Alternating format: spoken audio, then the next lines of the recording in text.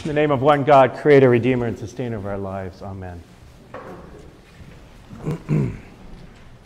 Today's gospel text, Jesus starts speaking at the end of a conversation that's already been going on. And it seems that the conversation that they've been having is they were gathered together, Jesus with some folks, and they heard this story, that news had just come, that there had been a group of Galileans or people from Galilee who apparently had been worshiping and offering their sacrifices, and Pilate had killed them while they were offering sacrifices so that their blood got mixed in with the sacrifices, right? And as both the folks who are talking about, they themselves are Galileans. Right? It's very possible that they might have known some of these people who were killed. And I mean, Jesus himself was a Galilean. And as good Jews who, part of their worship and their piety was to offer sacrifices up to God, is one of the most holy and sacred things they could do. To have Pilate kill them in that act of worship, so that their blood got mixed in with their own sacrifices, would just be horrendous. It would be offensive. It would be a sign of the kind of brutality that the Roman Empire was capable of. Right? And so they're all sitting around just talking about this thing, and they begin to talk about themselves and say, well, obviously God meant this to happen. What did they do that God allowed this to happen? Obviously, there must have been something wrong with them, because God wasn't pleased with their worship, so they got killed. And in doing this, they're reflecting kind of a standard kind of human wisdom that's also actually reflected in the book of Deuteronomy, which is the end of the Torah. In the Torah, the book of Deuteronomy culminates with these blessings and curses. Like, if you do the things that are good to do, you will be blessed. If you follow the laws of God, you will be blessed. And if you fail to do these things, you will be cursed. So there's this kind of transaction, right? That actually makes a lot of sense in terms of human experience and human wisdom. If you do good things, this is karma. If you do good things will happen to you. If you do bad things will happen to you. Right? So there's some wisdom to that. And it's borne out in human experience. It's the culmination of the Torah teaches this. So they're sitting there, well, what's wrong with these Galileans? They obviously did something bad because something bad happened to them. And then they're like, oh, remember those guys who died in Jerusalem when that tower fell upon them? What was God punishing them for? So Jesus is sitting around saying this and is like, do you think that's really how it works? Do you think that if you do good things are going to happen to you, and if you do bad things are bad things are going to happen to you? Don't you know that good things happen to bad people, and bad things happen to good people? Like, that too is also true. Like, there's this deeper wisdom, and so Jesus is like, are you sitting around thinking that somehow bad things happen, because God is punishing them? I tell you, no, that's actually not how it works. The goodness of God doesn't work that way. The goodness of God isn't transactional. The goodness of God is actually more phenomenal than that. And then he's like, well, and what are we doing sitting around focusing on other people's and speculating about other people's sinfulness? Don't you know that you need to repent? And Jesus says, unless you repent, you too are going to experience a similar kind of destruction. That word, repent, I hated that word as a kid, or I disliked that word as a kid. It felt like that word was, I'm hearing some laughter, all right. I did have the image of the guy on the street corner, with a sign saying repent. In fact, I think I encountered people in my early youth where you'd find people on street corners saying repent, or, they'd be talking about how bad you are and how bad the world is and how you need to change your life. And you're like, okay, like, do you know me? Who are you? Like, why are you standing? What gives you the right to stand on the street corner and yell at me? And then when I heard the church, pastors like myself getting up there and talking about repent, that it felt like, it didn't feel like it was anything good. It felt like I was being told, no, you are bad and you need to feel guilty. And if you don't feel guilty, you need to start feeling more guilty. If you feel somewhat guilty, you need to start feeling more guilty than you feel, right? Because God is pissed at you. And you need to know that God is pissed at you, right? So turn, repent, feel sorry, feel bad. And I was like, that didn't feel very helpful, actually. And it's unfortunate that that language, and that's what repentance has come to mean, I think, for many people. Because that's not what repentance is, and it's not what repentance means in the Bible. And so I think it's helpful to sort through confession, contrition, and repentance, which are three separate kinds of things. And we tend to conflate them. Confession, contrition, and repentance. So confession is telling the truth. That's fundamentally what it is. It's telling the truth as a way of making things better. It's telling the truth with the goal of making amends for what's happened, for repairing harms that have been done. And there's something holy and sacred about telling the truth, quite honestly. Contrition is that feeling of feeling bad and feeling sorry. When you actually have done something that's harmed someone, when you actually have done something that is worth feeling bad about, it's a good thing to feel that feeling of guilt and remorse, because that feeling then motivates change. That feeling motivates transformation. And so when that feeling happens naturally and there's a way of expressing that and changing the situation and that can lead to some sort of positive outcome, that's actually that can be a deeply profound spiritual act and feeling, to feel contrition. The problem with the preacher, so there's nothing wrong with contrition per se. The problem is the preacher sitting there trying to make you feel guilty when maybe you don't feel, you're not feeling contrition, right? And so that's kind of messed up. Repentance isn't about contrition necessarily. Repentance comes from the Greek word that means metanoia. It means to change your thinking. And it's related to the Hebrew word that means to change your direction. So there's a Greek word that is about changing your thinking that's related to a Hebrew word that's changing your direction, to turn around, to actually come back to where you belong. You've gotten off track, and repent, turn, come back to where you belong. Or your thinking, which is now guiding your behavior, is off track. Change your thinking so you can come back, right? I'm still obsessing over the war in Ukraine and what's happening there and the tragedy of what's happening there. And, part of that is I feel the malevolence, I feel the evil that Vladimir Putin represents in the world and acts in the world. I was thinking about this in terms of Putin. What would it look like for Putin to confess? And actually, I don't even know if we need confession. What it would look like for Putin to just tell the truth.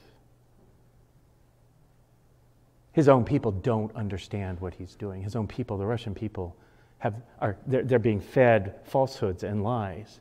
And then, because of social media, falsehoods and lies are being perpetuated on the internet. And it creates division, and it sows discord. And, then all of a sudden QAnon people are like, oh, really? Well, maybe.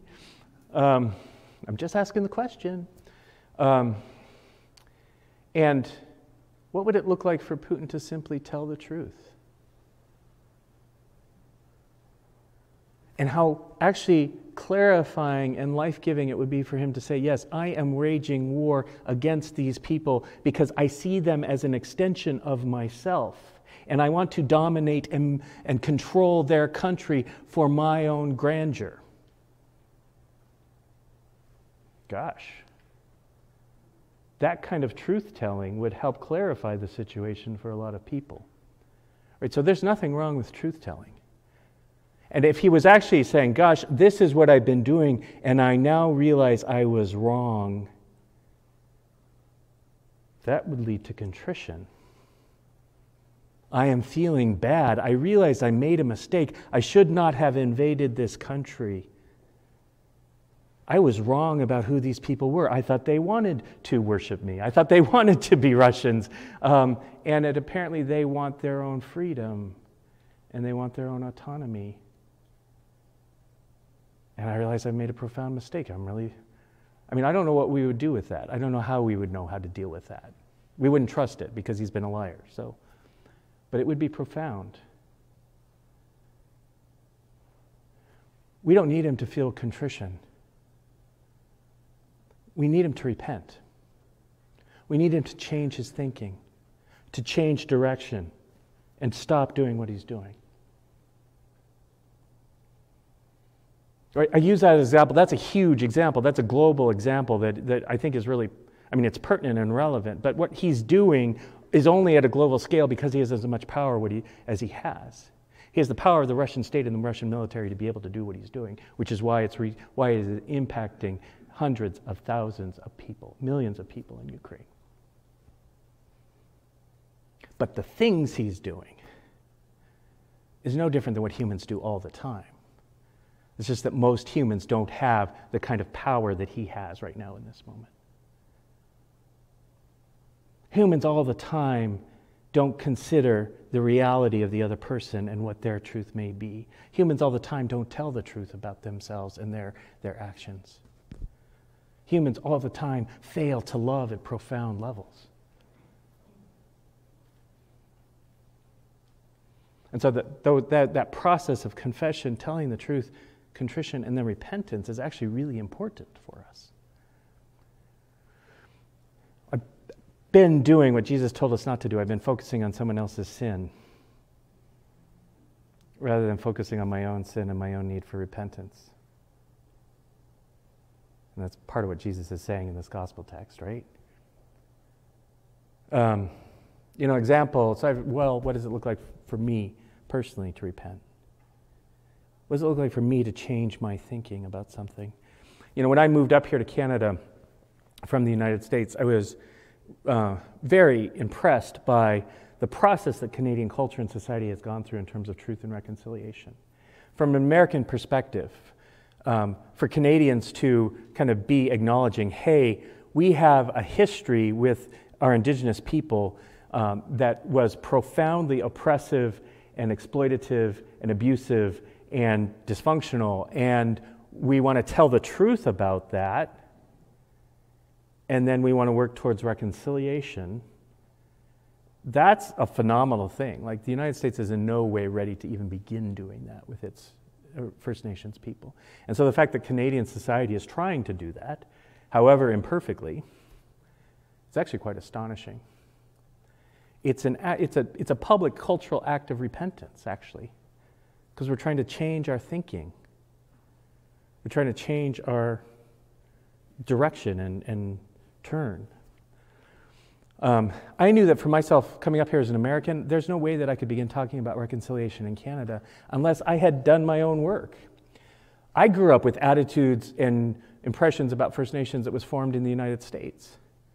So I had to do my work about my thinking before I could even begin to talk to you about reconciliation. So I spent a year learning about First Nations in my country.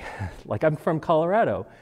I learned that the Utes, actually, the traditional territory of the mountain area, the Rocky Mountains, is the Utes, and the plains area is the Apaches. I went to the Ute History Museum in Montrose, Colorado, where I began learning about the history and culture of the Ute people. I watched all kinds of PBS documentaries around the history in the United States between First Nations and those people, and I did some reading. And so I got a sense of the history and began to recognize, my views and attitudes were shaped by the Lone Ranger. I love the Lone Ranger. I get up at 6:30 in the morning to watch the Lone Ranger in black and white, right? Tonto, he was a good Indian, unlike all those bad Indians, right? Or Gunsmoke, or whatever Westerns, right? My perception, my thinking was shaped by things that I didn't even ask. Like, I just absorbed those things growing up.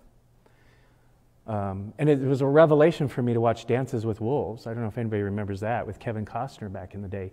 But all of a sudden, here's a Western, which isn't about, the settlers being the good folks and the Indians being the bad folks, but here's a Western where the settler goes to live with the Indians and he begins to see them as people, and he begins to understand the beauty of their culture, and he begins to understand how horrific the division has been, like that was transformative for me. I'm like, oh.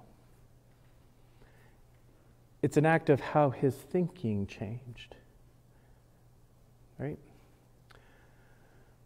So as people of faith, as people of God, rather, I know we grow up with this word repentance, and some of us have this aversion because many people in our tradition haven't dealt with that word very effectively, and so they're like, repentance, no, bad, stay away.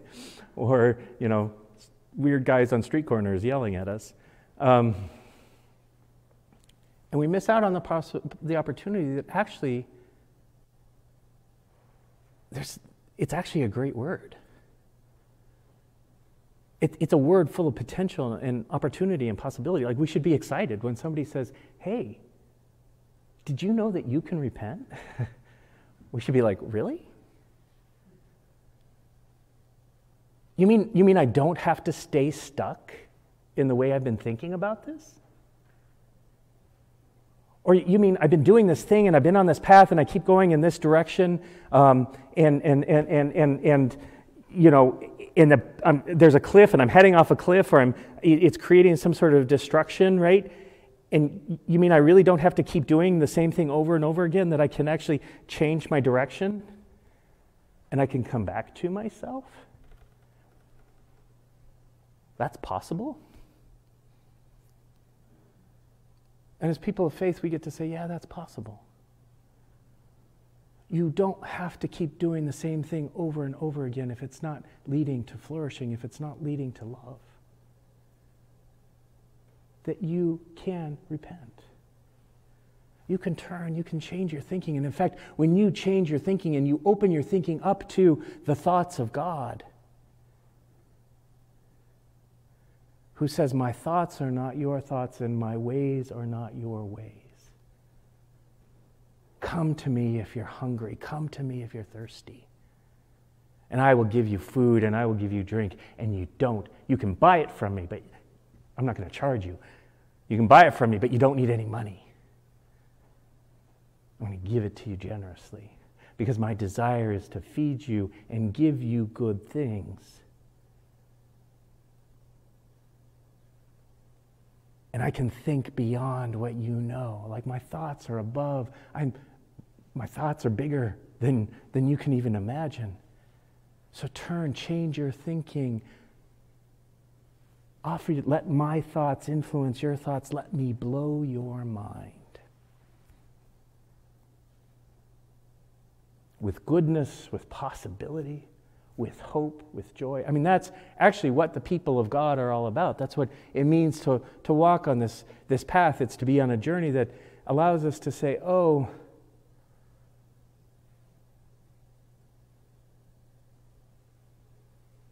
we can step into this mystery that is greater than ourselves and be blessed as a result.